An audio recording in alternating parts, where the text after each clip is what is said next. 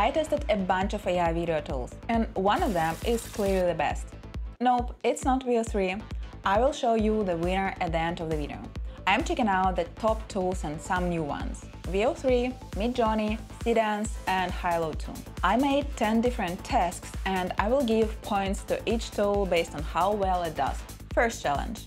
Recreate the viral Olympic cats video. But this time we will pick a different animal.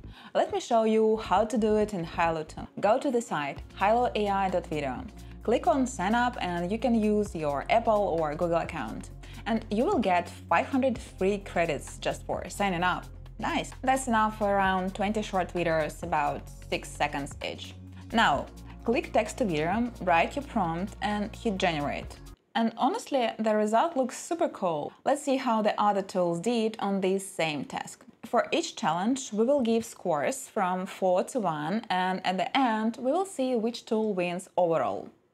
In this round, Hailuo clearly did the best. Midjourney and Seedance not great, and Veo 3 wasn't bad, even had sound, but the physics got kind of weird.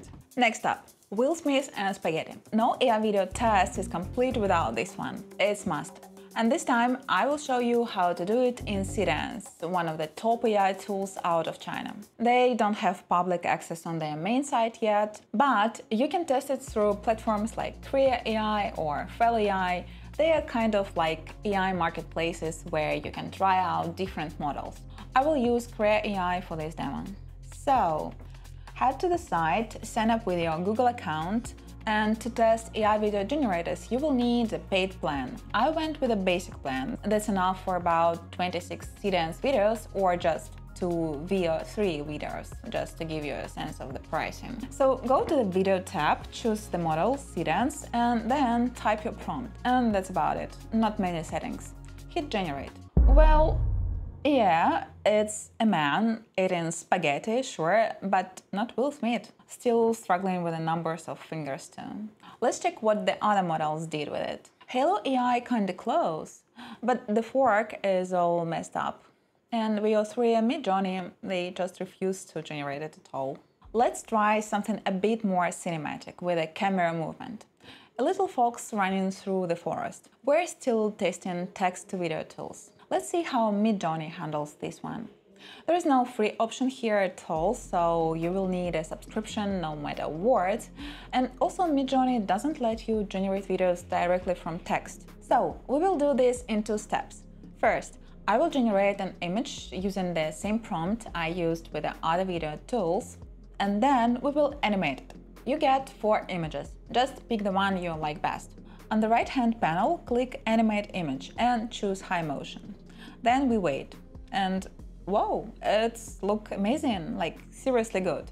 And now let's compare with the other models. This fox actually turned out pretty great in almost all of them.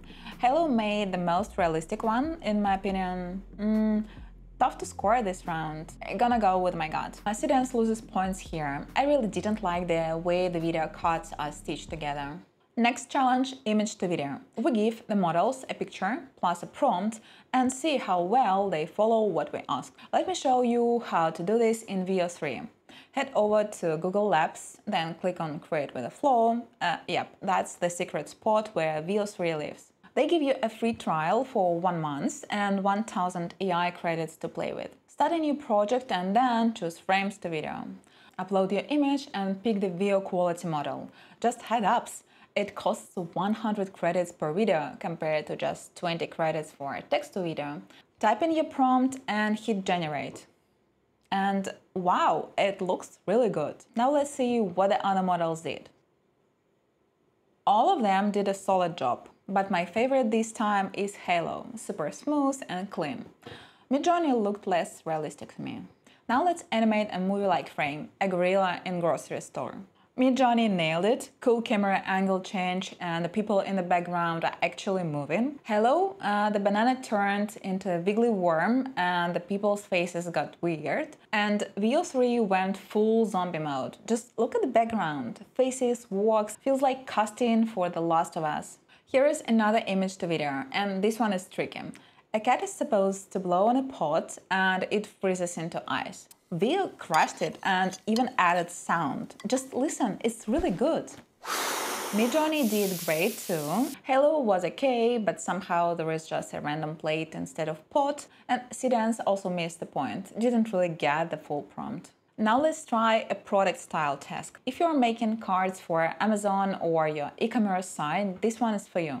At first glance, all models handled these ones pretty well, but let's take a closer look. Seedance gave us a shoe with a hole where the sole should be, and Veo 3 added some alien symbols on the product label. Next up, a super detailed prompt. Midjourney was clear winner here.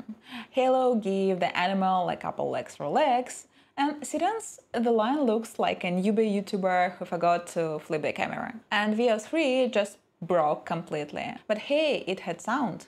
Now let's try 360-degree video, like Insta360 style. Honestly, all of them did pretty well. Veo 3 impressed again with a sound, and honestly, I could believe this was a real person. Seedance was weakest here, looked like an old video game, and with a Midjourney, I was a little worried about the girl's neck. Now for a tricky one. A person looking at themselves in the mirror and then breaking the mirror. Halo crushed it, super cool. Seedance just didn't break the mirror at all, and Veo 3 made the mirror act like it had a Wolverine's healing factor. So yeah, I got a clear winner, Halo. It scored the top spot in 6 out of 10 challenges. Surprisingly, Midjourney came in second. Veo 3, well, the name measures the rank, third place. And the biggest letdown, Seedance. I honestly thought it would do way better, especially after all those cherry-picked clips we have seen online. But in real testing, that wow effect just didn't show up. AI video generation has come a long way in just a few years, from this to this. But right now it's still pretty expensive, the results are hit or miss, and it's not always easy to control.